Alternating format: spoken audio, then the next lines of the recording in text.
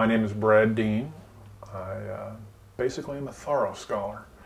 I've been studying Thoreau now for, I guess it's been close to 30 years. I hate to confess that, but it's been about 30 years since I first encountered Thoreau. Basically, my area of expertise with Thoreau is his manuscripts. I reconstruct his manuscripts to come up with works that he never lived to publish. So that's basically who I am and what I do. What I'm working on right now is Thoreau's notebooks on the Native Americans.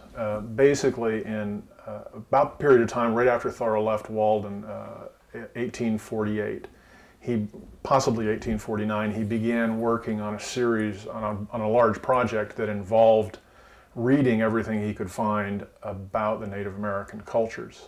And he had access to Harvard's incredible library, so he read practically every important history or account of Native Americans, all the expeditions, all the archaeological studies that were being conducted at that time by the Smithsonian Institute and the American Association for the Advancement of Science, and so on. He read a little over, and he kept notes, by the way, and there are a little over 500 sources. He seems to have been intent on studying, like a scholar would study, indigenous cultures to try to find the embodiment of the wild. His famous, Thoreau has this famous, from his essay Walking, a famous quotation, "In wildness is the preservation of the world." Civilization entails a certain amount of self-consciousness, and I think Thoreau was trying to get a step away from that with his idea of wildness. I think for Thoreau, the red man, as he called him, was the wild man in the best sense of the term. So he wanted to see if he could understand the way the Native Americans related to their environment before they learned how to relate to their environment from the white folks who were coming over. And it's a very interesting experiment, and yielded, as I said, these 12 notebooks. And these notebooks that I'm working on now, I'm editing as 12 manuscript notebooks, about 4,000 manuscript pages. Basically his reading notes from that project. And you can see a lot of Native American attitude in his writings. The way that they respected the land, he respected the land in the same way. And that was from a very early age. There's even a brief journal entry when he's younger, I think in his teens, where he's writing in fake Indian language, you know, me love 'em type stuff. But he's not doing that because he's being a racist. He's doing that because he really admires the Native American spirit and the Native American mind. And that was the way it was for his entire life. The evidence of Thoreau's early interest in Native Americans pretty much is that. It's a very stereotypical romantic sort of view. It's the Hiawatha syndrome, you know, me tonto, that sort of thing. It's not very sophisticated. It's what you would pretty much expect a young man in early or mid-19th century America to have, kind of an unsophisticated attitude toward Native Americans, or sort of romantic attitude toward Native Americans. What you see throughout his life is a much, much more increasingly sophisticated interest.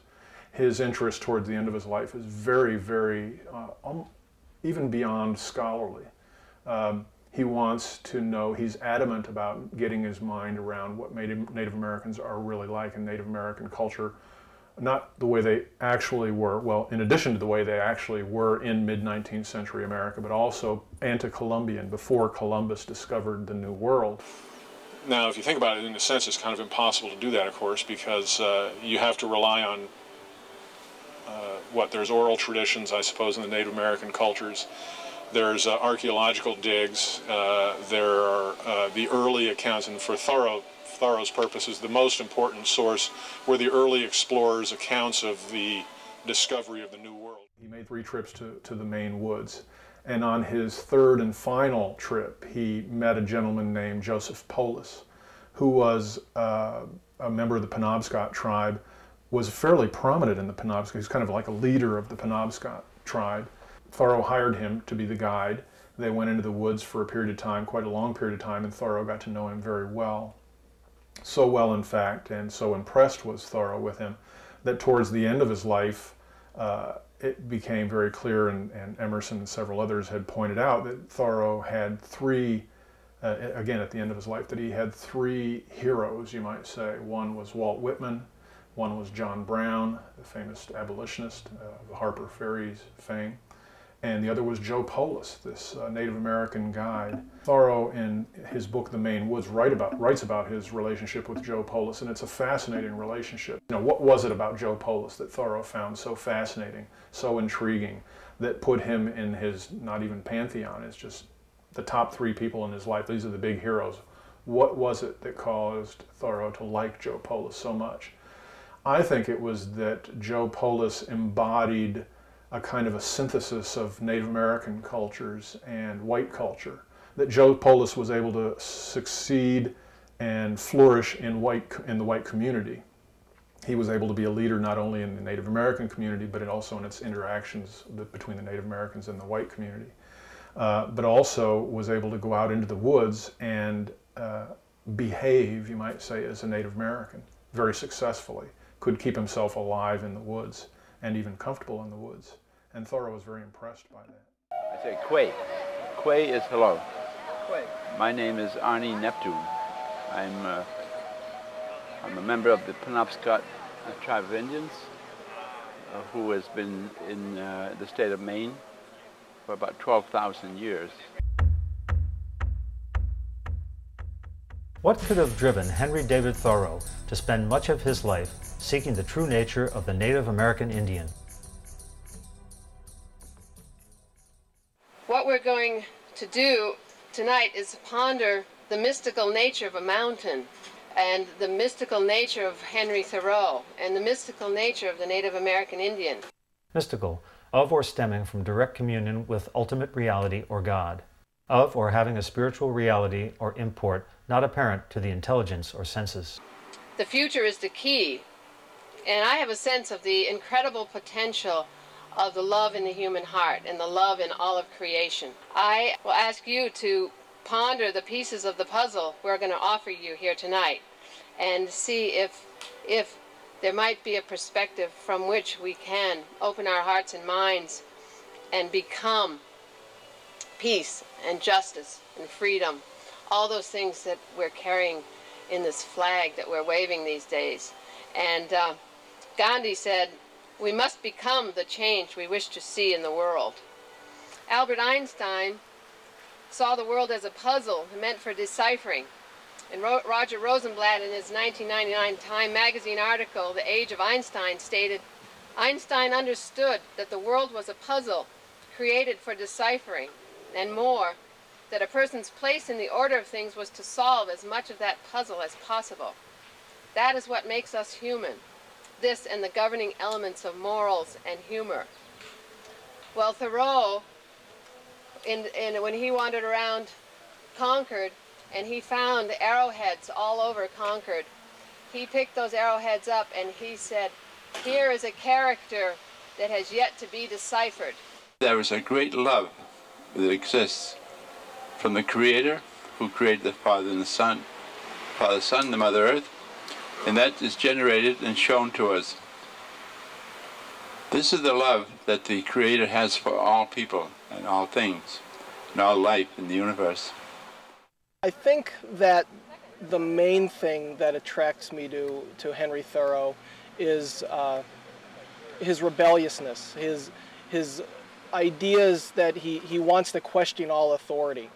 Throughout his life, he was always questioning the church, the government, the press, and he was really trying to make people accountable for the way that they act in real life.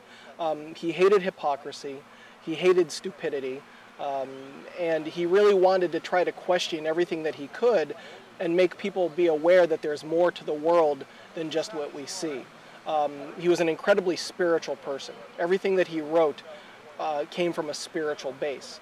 So he was trying to get people to wake up to the fact that we are part of the world, that we are part of nature, that God created that tree and he created us, and that we all have to live in harmony together.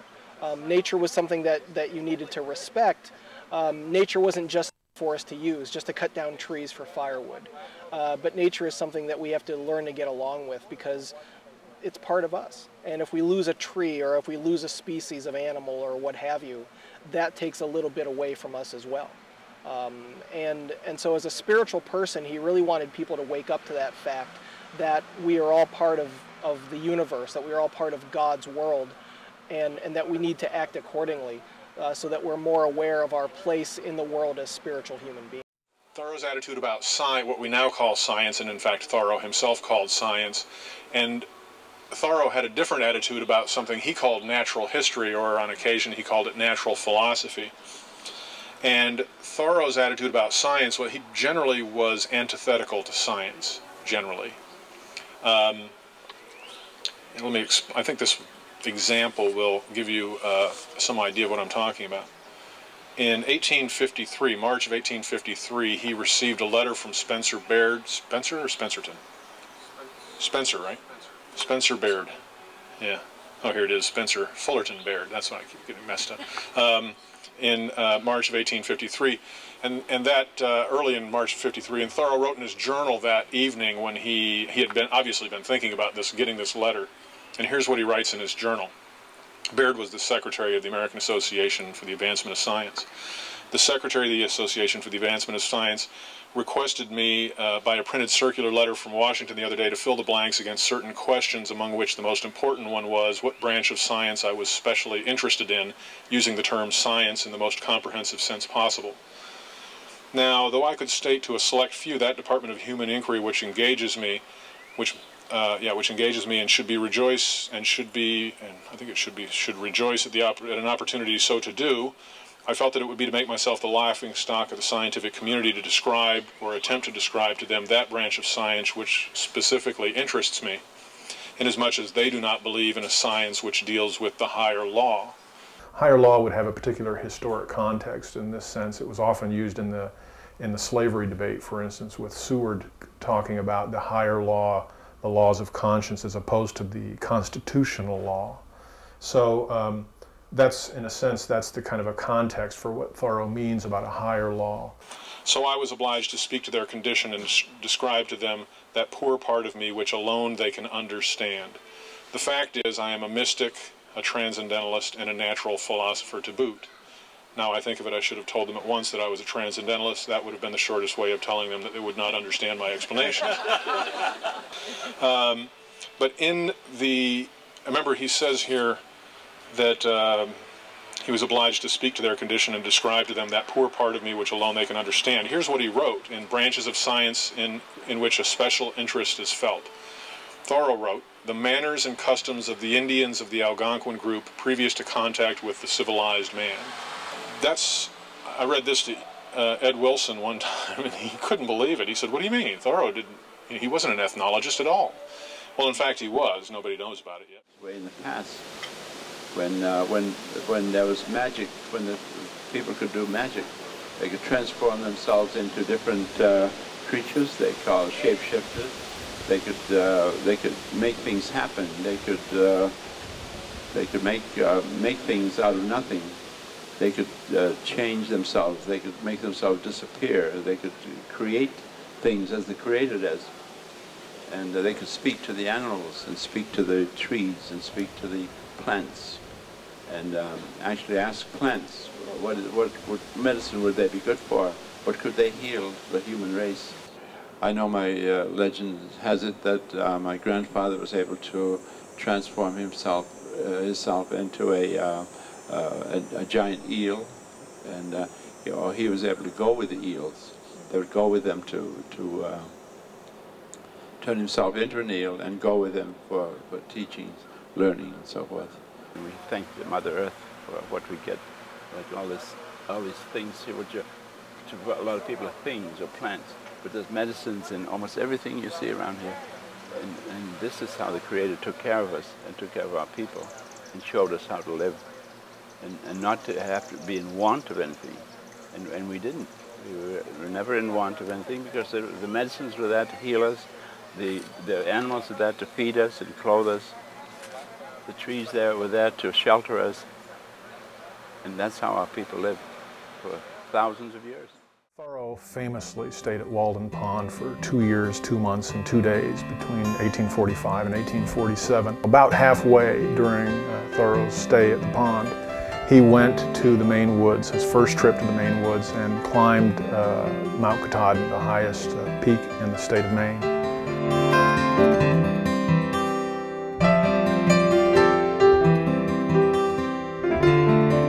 And it's interesting to see what he has to say. He actually has quite a long passage about it. But what I'd like to do is just read what I regard as the most critical component of this long passage. Among Thoreau scholars, it's fairly well known as the contact passage, and you'll see why in a moment. I stand in awe of my body, he writes. This matter to which I am bound has become so strange to me. I fear not spirits, ghosts of which I am one, that my body might, but I fear bodies. I tremble to meet them. What is this Titan that has possession of me? Talk of mysteries, think of our life in nature, daily to be shown matter, to come in contact with it. Rock, trees, wind on our cheeks, the solid earth, the actual world, the common sense. Contact, contact, who are we? Where are we?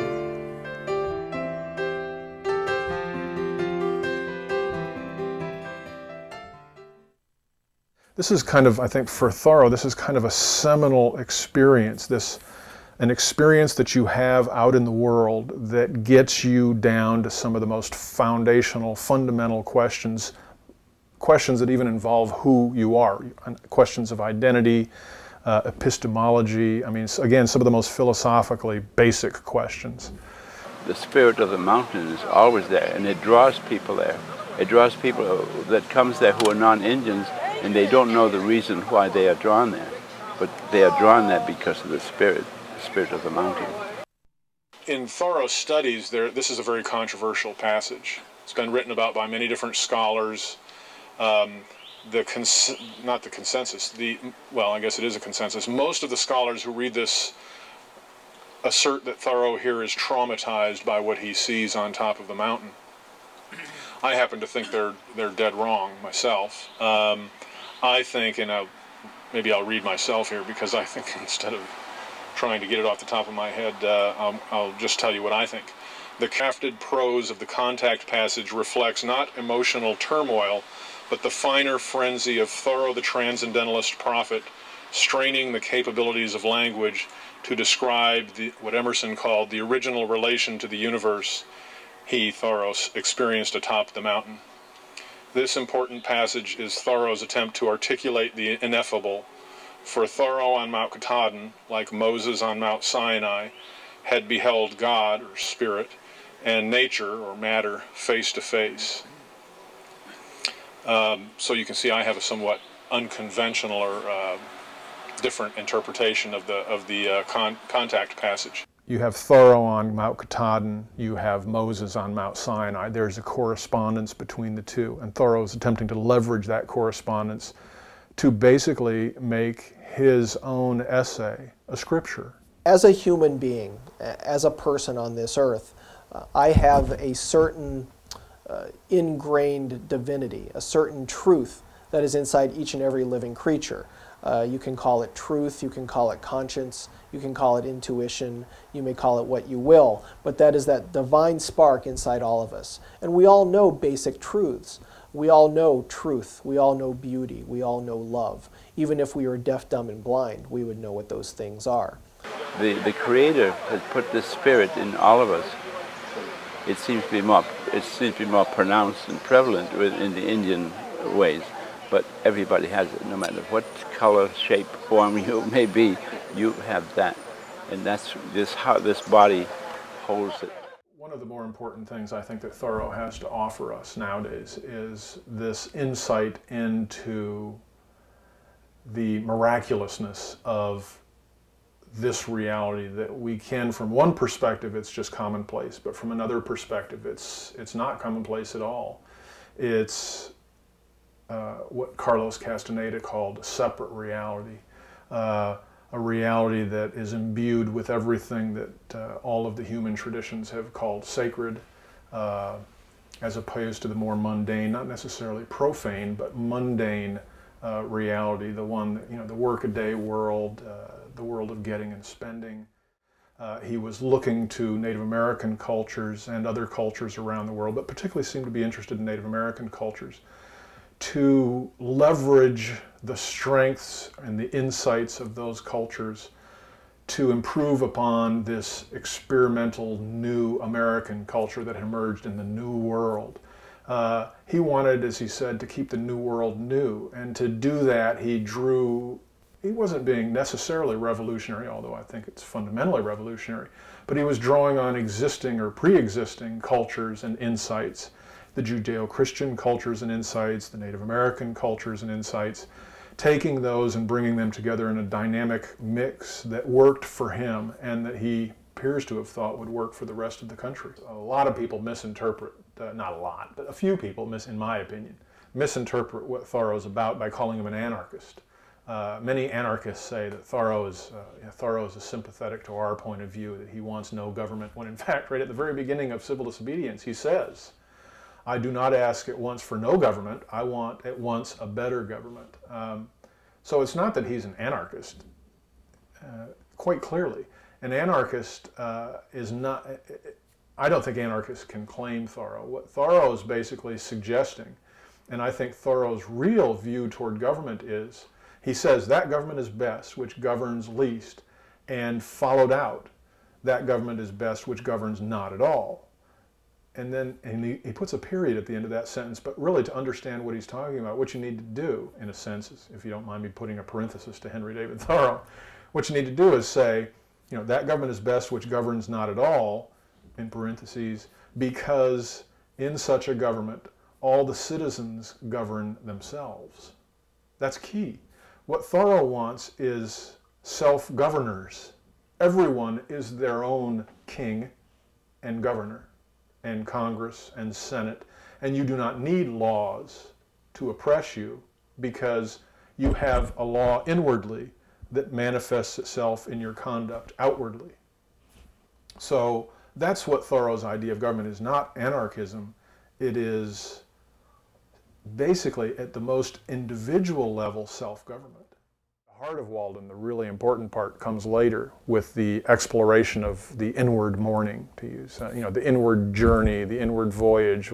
It's all inward, it's all spiritual, it's all at that level of the higher law that really is important for Thoreau.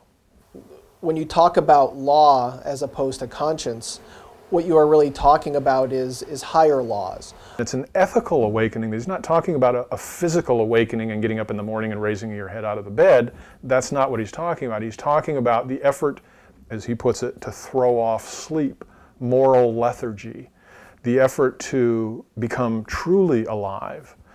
To be awake is to be alive. I have never yet met a man who is quite awake.